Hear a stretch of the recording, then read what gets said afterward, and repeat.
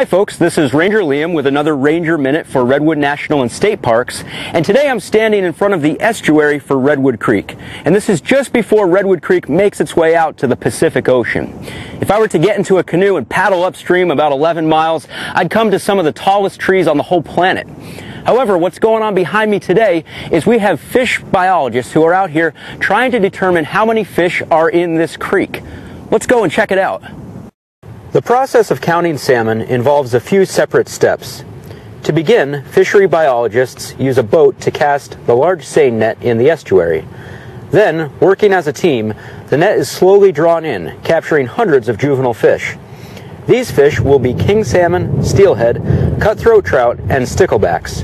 We're focusing on the salmon and steelhead. Next, the fish are placed in holding nets in the estuary to wait their turn to be counted. Working in batches, the fish are taken from the estuary to the counting tent where they are first calmed by a mild sedative added to the blue basin.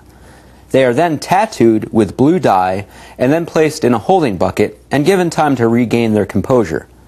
These fish are then released back into the estuary.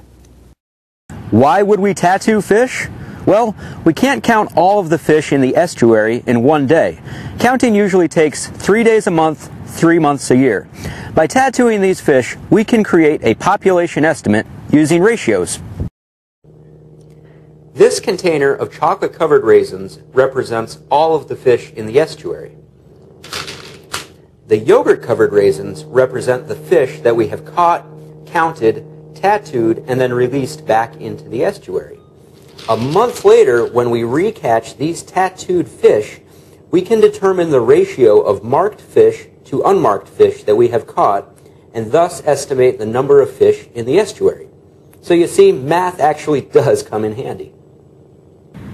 We should note that both the sedative and the tattoo are fairly harmless, and that in the long run, these population estimates will help us determine the health of the Redwood Creek estuary as a fish rearing habitat.